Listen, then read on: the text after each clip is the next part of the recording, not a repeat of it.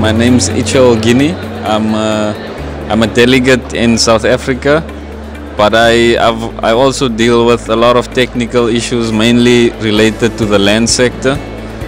They call it a follow. It's one of the climate change economic sectors in my country.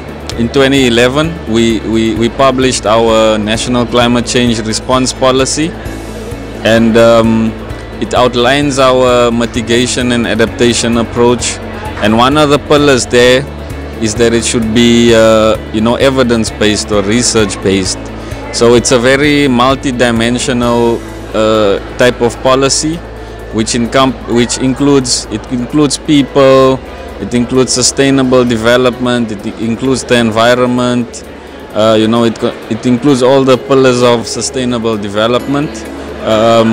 So a lot of the work I've been doing was around mainly the land sector, and this was especially important to inform policy. But in my branch, we also have a number of other programs where we actually link with local governments, local government type of support, and that's in mitigation as well as adaptation. Apart from that, I also work with, there's a youth program I work on. It's with an organization in my country called the South African Institute for International Affairs, and they usually have a number of events every year, one which includes research.